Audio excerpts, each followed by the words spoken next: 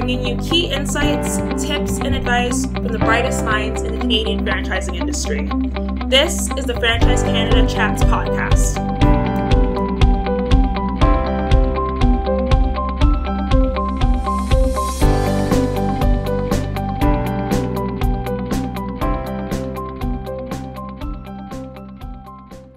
Hi, and welcome back to the Franchise Canada Chats podcast. I'm your co-host, Kristen. And I'm Andrew. And today we're joined by Craig. He's the co-founder and CEO of the Local Handyman Group, a home repair service franchise that completes small projects and jobs throughout Canada.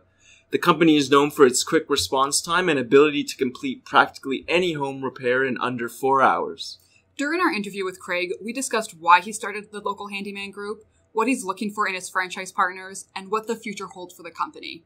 So, without further ado, here's our interview with Craig.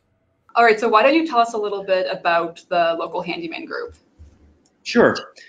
So Local Handyman Group is a collection of brands across Canada. So we obviously denote all of our brands by area code. So on 604 Handyman is the Greater Vancouver, Fraser Valley area, 780 Handymans in Edmonton, 403 Handymans in Calgary, 306 in Regina, and 519 Handyman in Southern Ontario. So those are some of the current locations we have, and obviously as we expand, we would add, 204 Handyman to Winnipeg, and 905 to the rest of Ontario, or 416. So we really are I would say, niche handyman / handywoman business that really focuses on those small projects and repairs. And I think that differentiates the brand a bit from a lot of contractors who say that they're handymen, but really they're trying to get those large projects, where our systems are really based around successfully and profitably doing the smaller projects. So tell us a bit about what motivated you to start a franchise business in the home care and maintenance space. Sure. I think any great brand starts with a personal need. For us, it's the genesis story that I tell so often on discovery calls with franchise partners or potential franchise partners. Is my wife had a need for a handyman. I'm handy myself, but at the time I was working in Vancouver, commuting from White Rock. It's about an hour and a half in our traffic with bridges and tunnels. And the last thing I wanted to do was put up a new light fixture or change out the squeaky fan or the leaky faucet, whatever it may be. And my wife, Kristen, said, I've reached out to 10 handymen, 7 I wouldn't want in my house. 2 are too expensive because they're contractors and charging too much for a call out fee. And the one guy that really is in that handyman niche is booked out 3 weeks. Mm-hmm. She was really well connected in with mommy groups, etc., because we have a 5-year-old. So at the time he was a little guy. And even in those groups, there was this, anyone have a handyman that is branded, insured, will show up. Even if it's not on time, will just show up and do a small job. So with that, my wife said, I really want to start a handyman company. And I said, well, you know nothing about handymaning. You're not handy yourself, and you haven't been in the construction home improvement world ever. And she looked at me, and she's very A-type, which makes it a really fun household in a good, positive way. But she looked and said, I'm great with people. I'm great with marketing and sales, and so are you. So let's start this. And 604 Handyman was born, and we looked at who our clients were. They were either older folks that were, and I'm holding up air quotes, aging in place. So looking at how do they stay in their home longer, repair things, make it, more comfortable to live in, some grab bars, whatever it may be. And then there was also on the opposite end of the spectrum, this millennial group that were either too busy or didn't have the skill set to be able to fix some of the little things. And I'm generalizing, but I'm looking at two opposite ends of the spectrum. And we said, well, how do we speak to these folks with a clear, concise website that has everything that they need up front? And then how do we deliver? And as you know, with franchising, I can't make earnings claims, but I can say that the first month that Kristen launched, she knocked it out of the park, to the point that I picked up the phone, called my lawyer, said we wanted to franchise this across Canada. I have a lot of franchising background anyway, and we kind of launched Local Handyman Group from then and looked at what people wanted. They wanted this local feel, local vibe. It's much easier doing just one brand across the country. It's an easier sales marketing play, but sometimes the easier parts aren't the best in the business. And, you know, it was quite evident when we launched in Regina, where our franchise partners, Mike and Ashley there, said people love that it's 306 Handyman. They get that we're local and that we have the same systems and branding, et cetera, that we use across Canada. So that really was a bit of the genesis story as to how we started and you know, why we looked at that real local handyman feel and vibe. So it was less than a year from when you first opened in BC to when you decided to start franchising? So it was about 3 months. Wow. And yeah, and we had some early adopters, obviously some folks that we networked with, ex-colleagues and some friends where we said, we believe in this, we believe in the vision, and we launched 3 locations really quickly.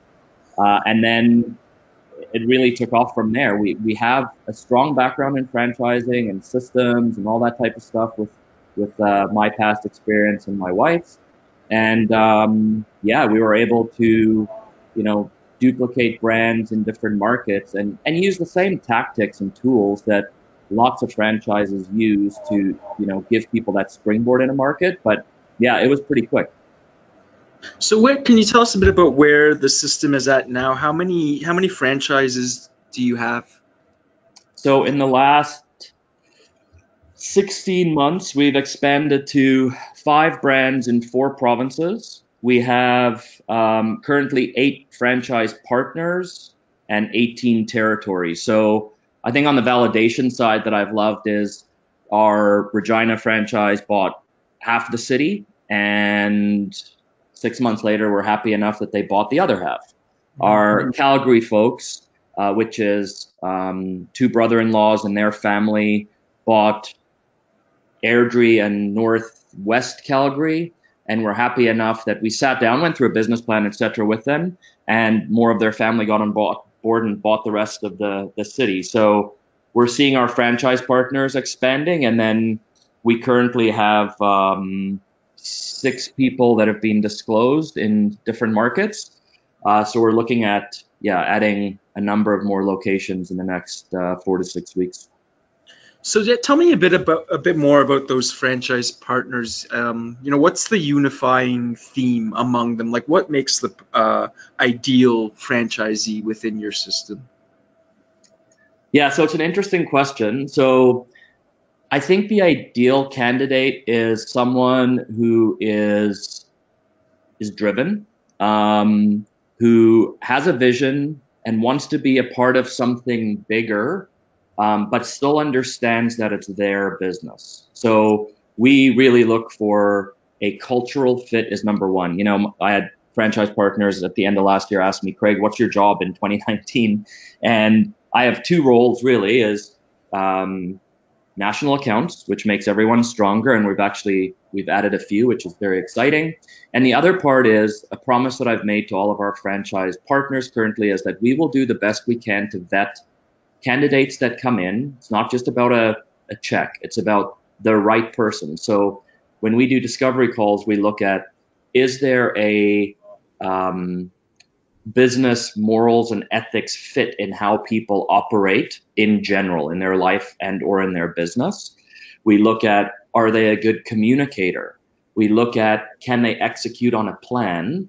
Because really at the end of the day, you know, you don't have to be a handyman or handywoman. You don't have to be a home improvement guru.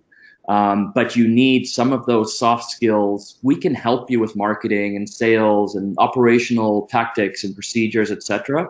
But it really is that fit of like-minded people. The one thing, I used to work at One Air Got Junk for a decade, and the one thing Brian Scudamore, I think, really did a good job of teaching all of us was the fact that do the backyard barbecue test. So can you have all of your franchise partners at a backyard barbecue and everyone would feel like they fit? Not everyone's the same. We're not a bunch of lemmings running for the cliff. But really, is there a fit of like-minded people? And I can tell you, I love the franchise partners we have right now. And we certainly in discovery calls validate for that fit more than anything. And you said earlier that you and your wife didn't have any handyman experience other than, I guess, daily tasks around the house. So I'm assuming you don't look for franchisees who have a background in home improvement, or it's not as important to you. Yeah, so it depends on the candidate. Our franchisee in the Edmonton area, we have one territory there and a few more still available. He's an owner operator, so he is a ex-electrician. Well, I guess an electrician, now a handyman. And so when he looked at the business, he said, Craig, this is what I want. I want this territory. I want to be my own boss. I want to have, I want to make X amount of money, which will make me happy. And I want to be the owner operator. I don't want a bunch of employees. So in that market, we looked at, okay, Kevin, what's your skill set? He's way handier than a handyman even needs to be, but he wanted to be the technician. And he was then, quite open and honest with us to say, this is my weakness, whether it's social media, marketing, tying together all those pieces. So when you look at the owner operator model, certainly you need to be handy. When you look at the, let's call it manager / investor model, you do not need to be handy. 65% of our franchise partners are female, and most of them have not been in the industry. They're amazing with customers. They're amazing with managing their handyman and communication. And they're kicking a lot of the guys' butts. So you certainly do not need a handyman background, but there are times when if you're going to be the owner operator, you certainly need to know what you're doing to be successful. And is there a process that you go through with your franchise partners to help them find handymen? You do. Can you talk a little bit about that?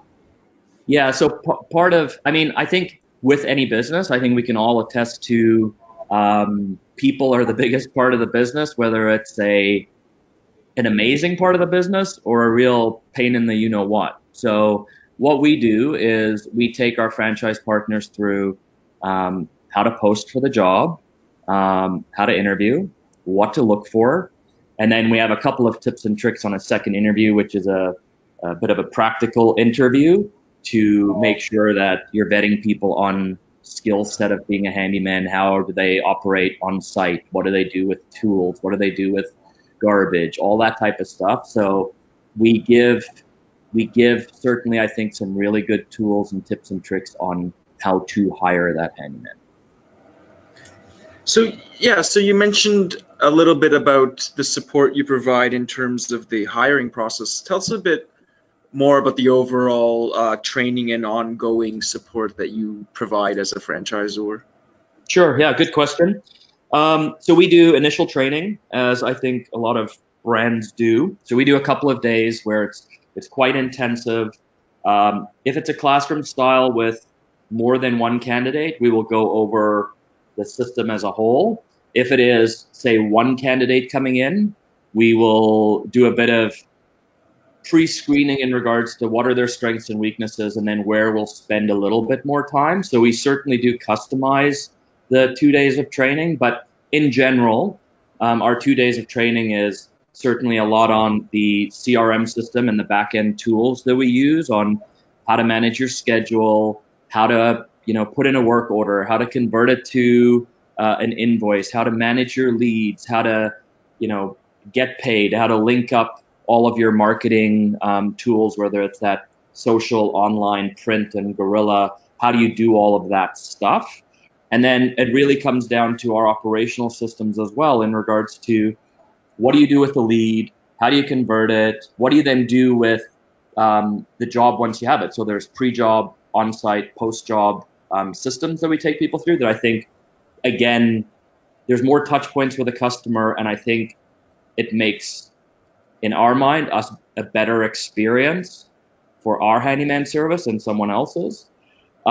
We have ongoing, so we take you through a launch. After your launch and training, we obviously sit down with you. We help build your marketing plan, which is a 4-week plan, which we then duplicate, and then we look at the first quarter We work out from there. We have ongoing coaching calls. And then what we also do is one of our franchise partners might reach out and say, hey, I want to do a program with home inspectors, i.e. we just did this in Calgary. So we want to do a program with home inspectors. Can you sit down with us virtually and go through how we're going to approach this and how do we structure a deal? So we'll take those projects, I think, will certainly be ongoing because we're finding sales verticals that we never even thought of as the business scales and grows. But there's that ongoing coaching and helping with project management and intros to national accounts, etc., that just extend on from the initial launch and training, etc. And just to backtrack a little bit here, what types of services does the brand provide in terms of home repair and handyman work? Yeah, so good question. So for us, as I said, the brand evolves, and I think that's the beauty of franchising is more minds versus one. So we had a set of systems and what's our B2C and B2B business, and then it's evolved as all of these smart franchise partners are coming in and enlightening us on a few things. But the brand as a whole right now focuses on small repairs and small projects. And when I say that, we will talk about door slams open with the wind and the doorknob goes through the wall and it's a 3-inch hole. Most drywall companies will not unpack their van to patch a 3-inch hole because they know it's a pain in the rear. You have to come back 2 or 3 times to sand it and feather it out, etc. We will do that because our systems are designed around doing jobs close together, and we can go from one job to another and in between pop in for that 10 minutes to do the sanding and pop back out again. Changing a faucet, changing a light switch. So we do everything. Think of it at the end of a line. We don't rough in plumbing. We're not plumbers. We're not gas fitters. We're not electricians. But if you need something changed at the end of a line, we can do that. We'll swap out a light fixture. We won't put in new pot lights, as an example. We do a ton of TV mounting, putting together furniture, putting up those curtain rods and blinds that are maybe at that awkward height that someone can't reach. What else do we do? I'm trying to think of some of the basics. Well, we do a lot of gate repairs. So we have found on the B2B side that a chunk of our franchise partners are doing a lot of strata homeowners association work. So we'll find replacing gate latches or a couple of fence pickets. Again, we're not a fencing company. We're not a building maintenance company, but we will go in and fill that gap. And that's where I think people really like to have us in the back pocket to go, we need 2 hours worth of fence pickets and gate latches done. Call 604 Handyman or 519, wherever they are. And that's great. We need to have a faucet replaced, but we don't want a minimum call from a plumber. And we can do that quite easily. So I think that's where we've hit the sweet spot where people understand that we can do that. Plus we're insured. Plus we have workers' comp, easy online booking, all that type of stuff where our repeats are usually booking online. Our first-time customers usually call us to find out more about the service.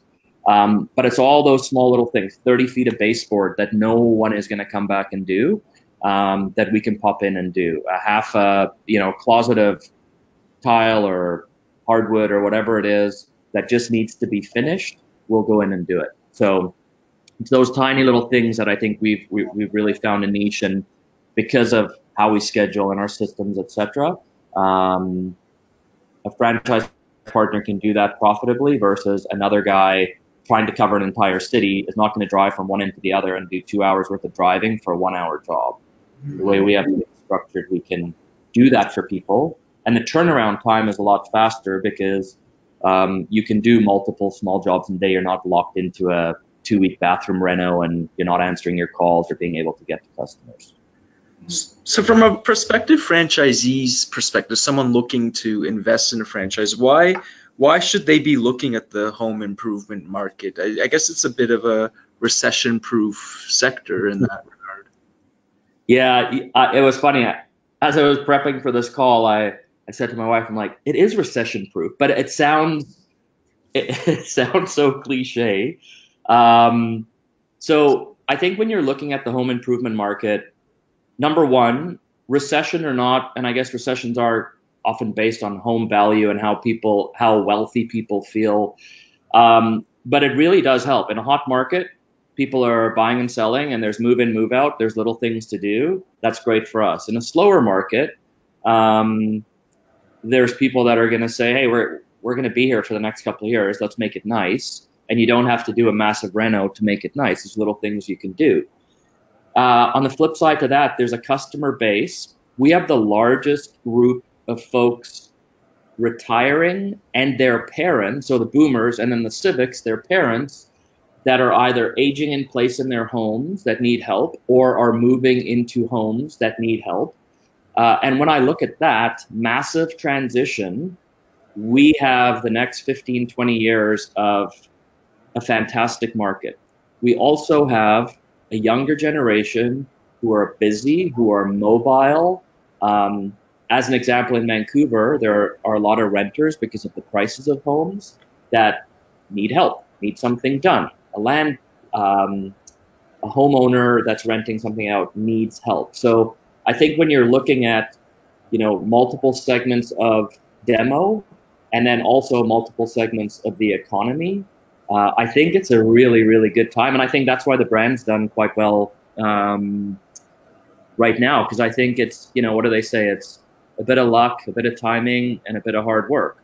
And I think all of those are actually falling into place with where the home repair / reno world is right now. And are there any specific housing markets in Canada that you really have your eyes on and are hoping, that you can find a franchisee to operate in? Yeah. So, it's really funny with this brand. And I think it's because we really preach the mantra of live, work, play in your community, that we have had a lot of success in the burbs. Mm-hmm. So, I look at Vancouver and the Fraser Valley as an example. We actually have someone disclosed right now for Vancouver, but that was a market that I thought the west side of Vancouver is what has some of the most expensive real estate and affluent neighborhoods in Canada. And I thought, man, someone is going to buy that first, develop it, and just have a killer franchise because of the market. What did we end up selling? All of the burbs, none of the metro areas. And I think it's because people were tired of commuting. They want to live and work in their community. They want to be a bigger part of it. They want to have a presence there. So when I look at markets, we do not have anyone in Winnipeg right now. So we're looking at Winnipeg. Because this can be an owner-operator and or investor model, it really opens it up to, and it's a lot lower overhead. So it opens it up to a lot of smaller markets. So Saskatoon's a great market. When I look at BC, there's Prince George and the island. But our focus has been Winnipeg, because I would close out the provinces from BC to Ontario. We have 4 markets still, or 4 territories still available in Edmonton. I lived in Edmonton for 10 years, so I have a connection there. My family's there, and I do want to sell out that market because it is a strategic city to say we service X amount of the main metros in Western Canada. And then there's been a focus on the markets that are left in Vancouver, Fraser Valley, because that really is home base for us, and we want to sell out there. So, but we talk to a lot of folks that are in smaller markets and see the opportunity, and the model really works there. So yeah, a couple of key focuses, but really from Ontario out to BC, there's still lots available. And down the line, do you ever consider moving down to the States as well? Yeah, absolutely. I mean, the States is 10 times the size of the market up here. When I was with 1-800-GOT-JUNK, 85% of our revenue came from the States, even though we had launched in Canada. It's just the market space, but there is complexity. Canada has a couple of different regulations per province on franchising, when you can disclose and not, etc. The U.S. has 14 registration states. You need to have someone down there. It's expensive going down. So quite frankly, for us, we really want to focus on Canada, building out the market. I say 2 to 4 years, but I mean, we've grown quite a bit in the last 18 months. That 2 to 4 years might seem far out or might not. Is I think it'll be 2 to 4 years before we go into the US. And we're going to look at, I think, how we can disrupt the franchise market in different ways on licensing and how we look at the whole franchise model down there. We've got some interesting ideas, but for now, yeah, it's a main focus on Canada. Right. Yep. So you've given us a great look of what your system looks like and some of the benefits. So walk me through the franchise recruitment process. Let's say I was ready to make the next step. What would the process look like for me?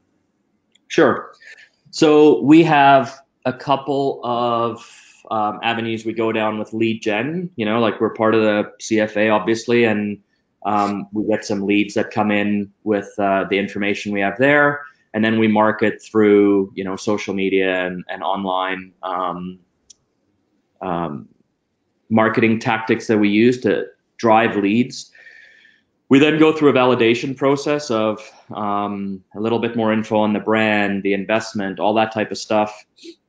And then once we have a validated candidate, we set up a discovery call. And I think it again, probably sounds cliche, but we don't sell franchises in our mind. We award them. So it's really looking for the right person and the fit. So on the discovery call, I'll do it with our franchise development sales guy. And he probably hates when I start the call to say, this is not a sales call. This is a info call on you, Mr. and Mrs. Candidate, and us, Local Handyman Group. And I think it kind of sets the tone that you are going to get information on a discovery call, and we want information on the discovery call. And I think it's important to find that there's that fit. Earlier, we talked about the whole cultural fit. And I get a gut feel, within the first 10 or 15 minutes based on where the questions are going, how they're asked from the candidate. So that discovery call truly is super valuable to anyone that wants to look at any brand. And I think during that time, you need to take in all the information, ask all the questions that you can, and we answer them very candidly. And at the end of the call, I always tell people, first, our franchise development guy will say, so do you want to move on to the next step and get disclosed? And I always say, sleep on it. If you wake up in the morning and you are more pumped about this brand than you are now, then give us a shout, shoot us an email, we'll disclose you. If you wake up and you are not excited the next day after getting this information, please do not do it, because you will be making a mistake for yourself and for us. Mm-hmm. And I can tell you that really helps, because we're here, yes, to push the brand and get people excited about it, but you have to be driven and see the potential of the brand in your market and get really excited about it. And that part to me is the next day someone wakes up and goes, I can see this, I can do this, I'm pumped. Okay, let me get the info and go through that long FDD. That's the part that you then start the discovery phase on. So the steps then is we disclose you. So in most of the provinces, except Saskatchewan, but in most of the provinces in Canada, you have to disclose a franchise partner, where you send them a document, they sign off and date it, that says, it's March 11th, I've been disclosed today. They sign, there's no commitment either way, but it just really timestamps the discovery process. And there's a 14-day, let's call it, fact-finding / cool-off period, where you don't want to get someone all raw jazzed and try and get a check out of them. I am very happy that 14-day period is in place, because it gives people the opportunity to go through the document. Franchise disclosure documents are very much the same across all markets. There's a very small part that really is brand specific, but it is 150 pages of legalese that's painful to read. But you need to go through and understand what's required of you, what's required of the franchise partner. During that phase, we also give people a market study. So understand your market. Who are the players there? What's your experience when you call another handyman? And quite often, those markets, people will go, oh, I'm glad I did the market study because there are some really awful players out here, and there's a couple of really good ones who I'd be competing with. When you get through that process, we chat again and make sure that there's an absolute fit. When you get through that 14-day period, at that point, you should have enough information where you've done a market study, you've spoken to other franchise partners, you've spoken to the franchisor again, that it really comes down to, okay, what's the territory, the size, the cost, because we charge per territory, which is 125,000 people in population. We look at that, we then cut the maps, put everything together, and that's where you sit down and enter into a franchise agreement. You fund it, and we take you through a launch process where we determine a launch date, and then we really just reverse engineer our launch process to say, we're going to hold your hand through this whole thing. Because launching a business for someone doing it by themselves versus, say, a franchise is, when do I get a corp? Bookkeeper, what? Sign up for this license, do this, credit card processing. And it seems quite overwhelming. And we have a checklist that just takes you through. And you're going to do these 2 or 3 or 4 things this week. Then you're going to do the following week. And, kind of like the saying, how do you eat an elephant? One bite at a time. We take you through that so that come your launch date, you've crossed all the T's, dotted all the I's, and then we can focus on marketing, lead gen, conversion, operational excellence, referrals, repeat, all that type of stuff. So it's a very structured process that is in place to make sure we get everything done. We get it done on time, that we're there to help you. And then essentially, we believe we're giving you a springboard to success, that you can go further and faster with our brand than doing it yourself. And so for people who reach out to you and have expressed interest, what's the timeline between that moment and when they actually open their franchise, or does it all vary depending on the franchisee and their location? You know what? Not even the location. It does vary on the franchisee. What is your expectation? So our London launch was extremely fast because we wanted to do it before Christmas, and it was. I told our franchise partners, I will go as fast as you can handle. But usually, you go into, say, a discovery call. By the time you're disclosed and you're going to do, let's call it do a deal, it's anywhere from 4 to 6 weeks, and then I would say another 6 weeks on launch. So you're looking at, from the first call to actually starting, anywhere between 2.5 months that you could actually be open. Some people, however, say, hey, Craig, I'm moving from here to here. I want to get going at this point. And then again, with the launch, we'll say, okay, we'll do the deal and you're a fit. And then we just reverse engineer that launch date is X. We'll work backwards and say, we're going to start at this point and then take you towards it. But 2 to 3 months is from call to launch isn't unrealistic. Great. And you said that you were in franchising before you became a franchisor. Yep. Is there anything that surprised you or that's really different, challenging, or easier to being a franchisee compared to being a franchisor? It's interesting. So I've been the franchisor I was on the leadership team with One Air Got Junk. I launched Wow One Day Painting, one of their emerging brands, for Brian. That was eye-opening, going from, a few systems to really building it out. For myself, building our own brand, I think it's interesting for all entrepreneurs is that 2 things that are really surprising. One, it can be lonely. When you're an entrepreneur, you sometimes find yourself sitting there going, wow, it's me, it's my dollars, it's my ups and downs. What I love about franchising is if you have the right people in the system, you have an amazing group of people that are going through what you're going through and doing exactly what you're doing, and they're in the same business. So it takes the loneliness away.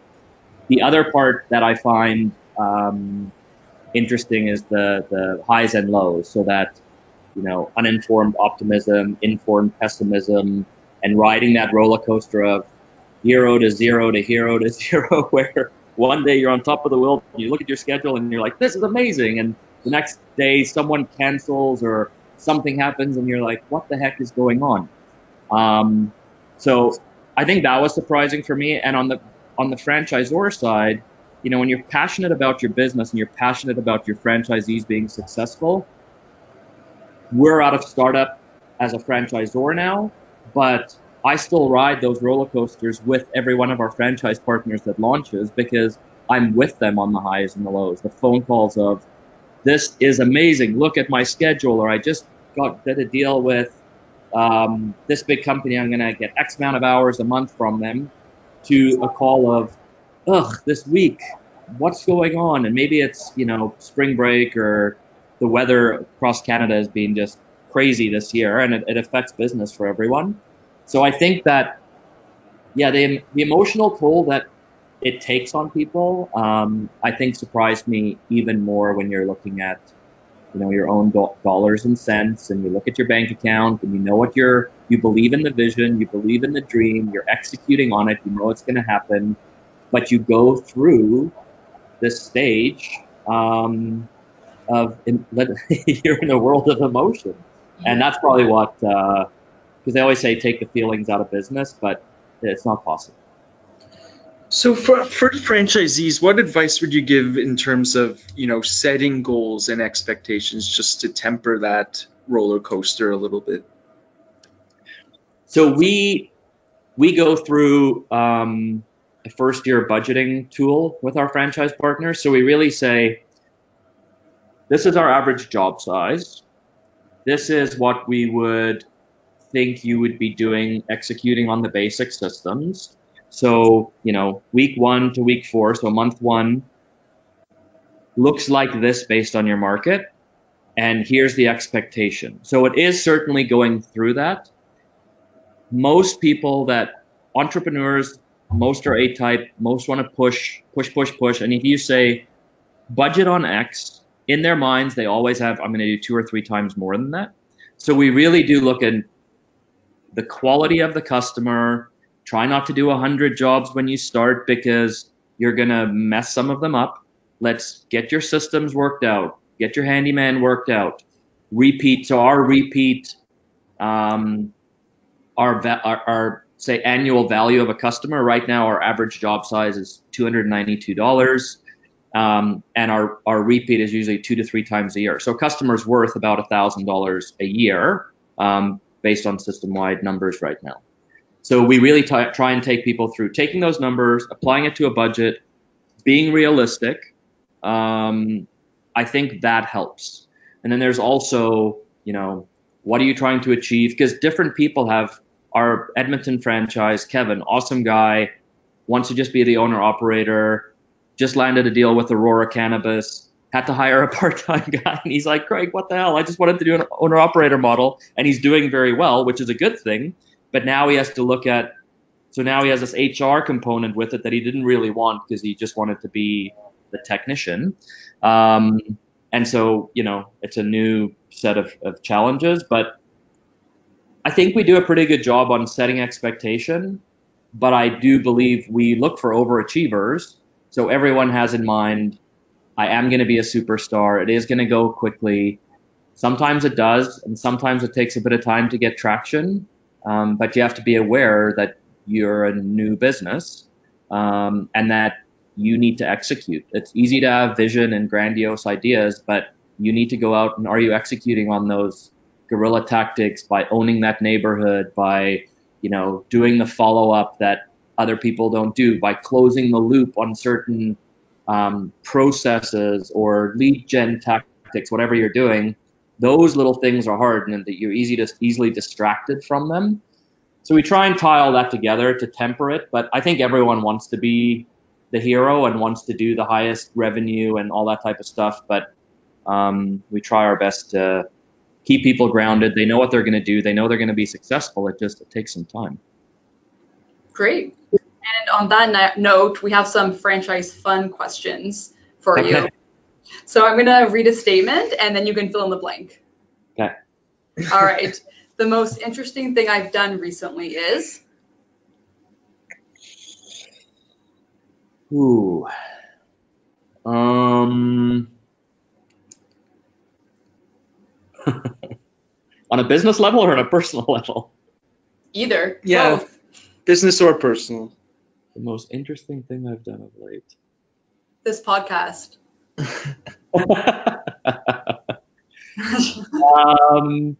Yeah, possibly. Interesting thing we've done of late.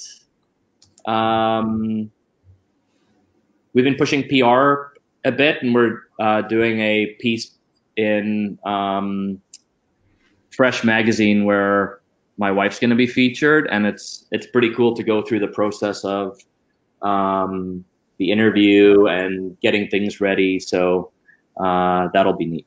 That's on Wednesday. So, but the workup has been the interesting part to it. Great. In its best form, work is Fun. a good franchisee,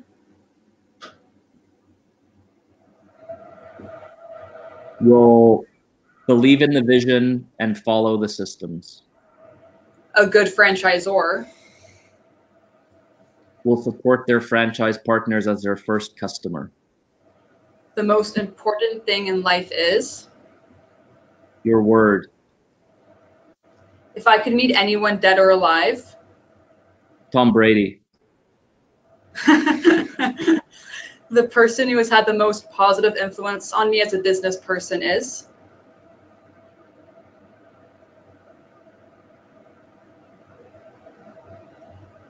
Brian Scudamore. Canadian franchising is? Interesting. My personal motto is? Glass is always half full. And finally, one necessary item on my life's to-do list is?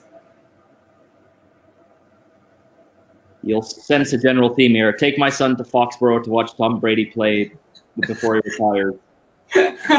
To win one more Super Bowl, right? One more. Yes. My 5-year-old says that I'm obsessed. I think he has one more in him, I think. I think so too. All right. Thank you so much for joining us today, Craig. You're very welcome. Appreciate it. And if you need anything else, please reach out.